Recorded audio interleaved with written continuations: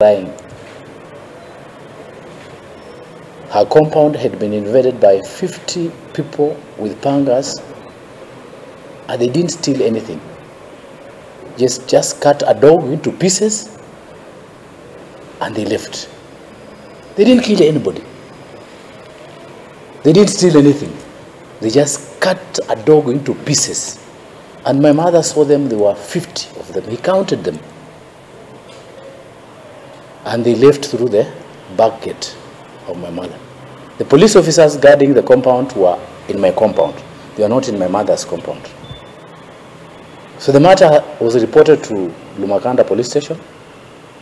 The police from Lumakanda visited the scene, and they have given instruction on security measures in the two compounds, my compound and my mother's compound. And if it's political, why are you not targeting Savula? You are targeting an innocent mother, a pastor. A pastor is just carrying a Bible in that house. Why are you targeting my mother? If it's political, come and face me. We deal with you squarely.